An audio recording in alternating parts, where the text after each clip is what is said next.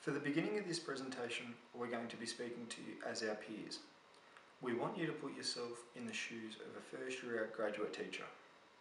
In 2013 school year, our school received a total of 123 new enrolments, in which 81% of these were students from language backgrounds other than English.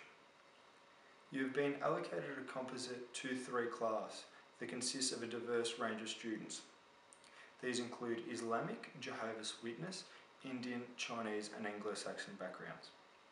You have been advised by the school's curriculum advisor that the overarching integrated unit of work for the coming term is food.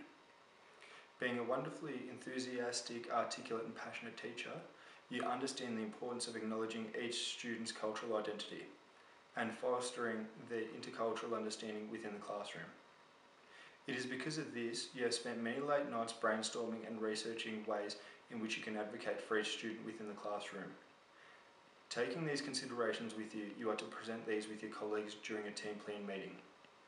For the remainder of this presentation, we're going to speak to you as our teaching colleagues.